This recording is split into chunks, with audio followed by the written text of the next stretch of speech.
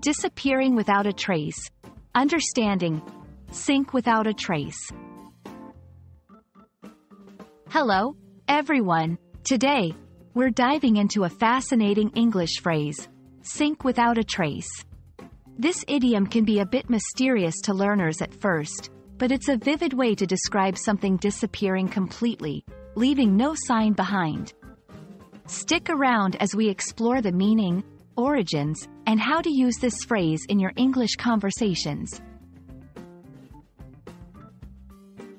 The expression, sink without a trace, is used to describe a situation where something or someone disappears without leaving any evidence or sign of their existence behind.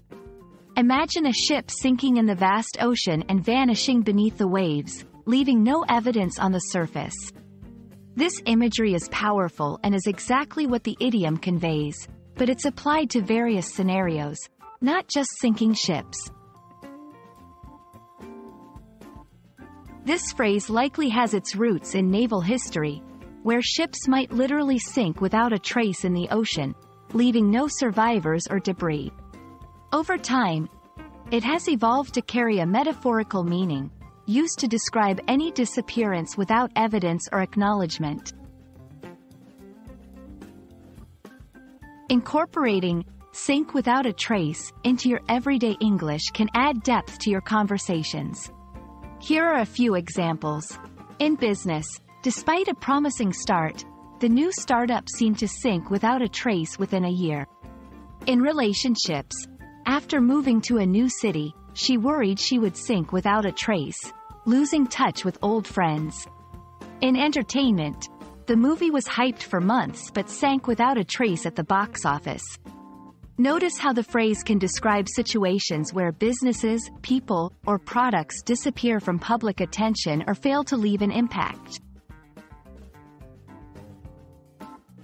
While the phrase has a somewhat negative connotation, it's used in various contexts, from casual conversations to formal discussions. It reflects the transient nature of fame, success, and memory in our society. Understanding this can enrich your comprehension of English literature, news, and everyday speech. We hope this exploration of sink without a trace has illuminated its meaning and usage for you. English is full of such vivid expressions that can add color to your conversations and help you express ideas more dynamically. Remember, learning a language is an adventure, and each new phrase is a treasure to discover. Happy learning, and see you in our next video.